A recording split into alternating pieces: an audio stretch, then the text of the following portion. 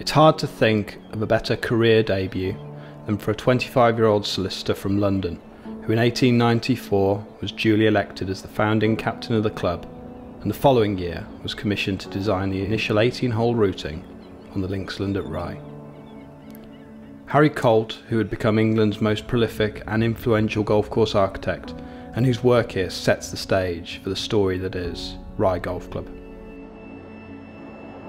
For a club synonymous with traditions, which enjoys a staple diet of two-ball play and foursomes golf, its less than traditional par 68 is extremely challenging for the medal golfer. Only one par 5 early in the round gives the lower handicapper little scope to gain ground, and Rye's magnificent assortment of par 3 holes are some of the most challenging you will face against the prevailing breeze, often to treacherous and elevated greens.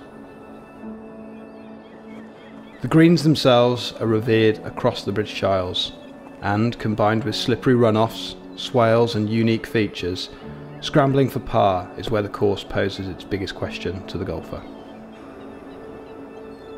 The big thing with Rye, however, are these special relationships that seem to exist, and its story is not complete without mention of Bernard Darwin, a figure who transcends the game of golf in Britain in those booming years, and having lived a career as the world's foremost golf travel writer for the Times, took up accommodation at the old Dormy House in 1956 following the death of his wife, and is where he lived the remainder of his years.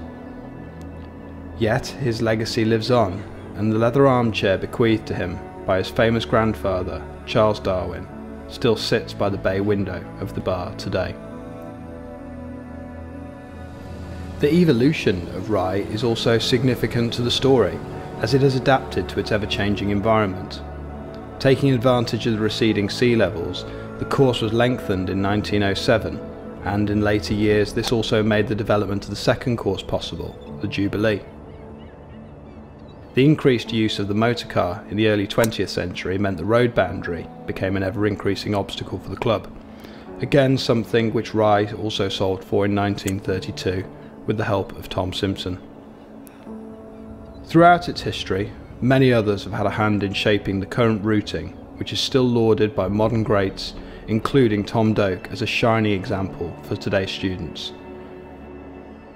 The way it works with the topography, in harmony with its natural surroundings across a narrow parcel of land, is inspired, and the sharp dunescape ridge that cuts across the property is integral to the design and the course's identity as you play along, over and around it, providing intrigue and excitement without ever compromising on the integrity of the challenge.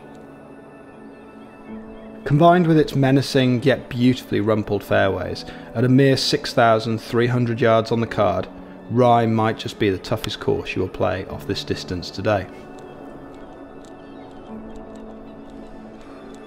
The course also benefits from its southerly location, and, with thanks to its robust turf, is renowned as the finest example of all-year-round golf in the UK.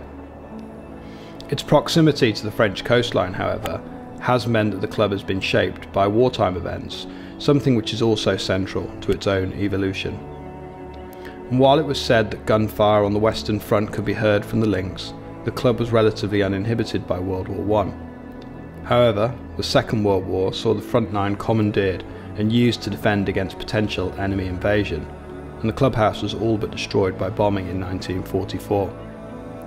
But, owing to its committed membership, the club rose up in the face of adversity to ensure that Rye continued to thrive for future generations. The club has many special relationships with the wider golfing world, and despite being a private club, generously plays host to a number of societies throughout the year. One of its most famous and special relationships is perhaps the Oxford and Cambridge Golf Society, who, among other events, play their annual tournament, the President's Putter, at Rye every January, and the tournament's 100-year history has seen amateur golfing greats like Cyril Tolley, Roger Weathered and Donald Steele all win the honour of hanging their ball from the putter which adorns the clubhouse walls, following a brutal and arduous match play marathon played out on the links. The President's Putter is, in many ways, the personification of Rye itself. An idiosyncratic tournament which celebrates pace of play just as much as its victor, with up to 8 matches played by the ultimate winner over a period of 4 days. Play is fast, the quality of golf is fine, convivial yet intensely competitive, and with the same focus on enjoyment off the course as well as on it. For this golf club, on the south coast of England, it is perhaps the living embodiment of what Rye is all about. Serious fun.